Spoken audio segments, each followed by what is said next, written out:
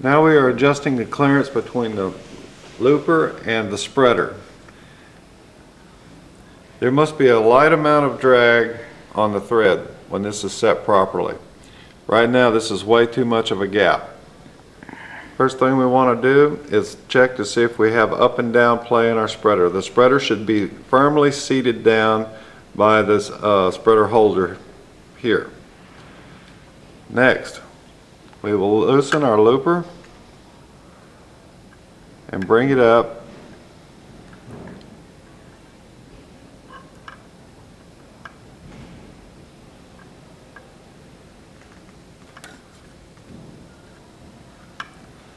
like so.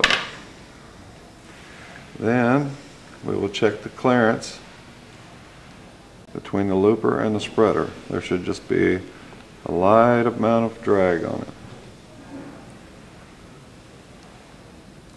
If you develop skip stitches, you might want to go back and readjust this.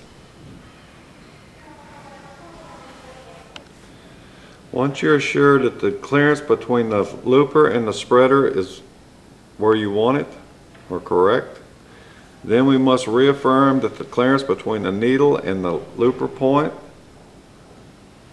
is correct.